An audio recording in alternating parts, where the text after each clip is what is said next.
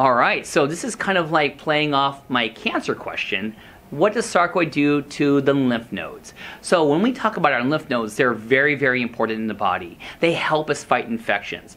And a lot of our white blood cells goes to these lymph nodes. So sarcoid, which is going to be a hyperinflection of all these immune cells like monocytes, like macrophages, and they form these granulomas everywhere in the body, but you could also get lymph node involvement, which is why when you have large lymph nodes, of course, cancer goes in the back of my mind, infections goes in my mind, but sarcoid loves to go there. And that's why if you're getting a workup and they're getting a CT scan or an X-ray, very commonly you will see enlarged lymph nodes on imaging and even on physical exam.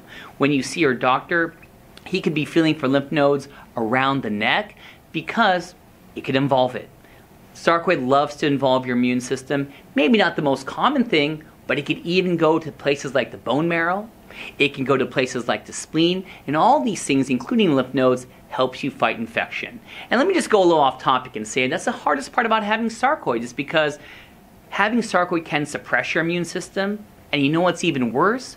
When we treat you appropriately with things like prednisone, which are steroids, things like methotrexate to help out, they further will weaken your immune system, and my patients with sarcoid are predisposed to infection.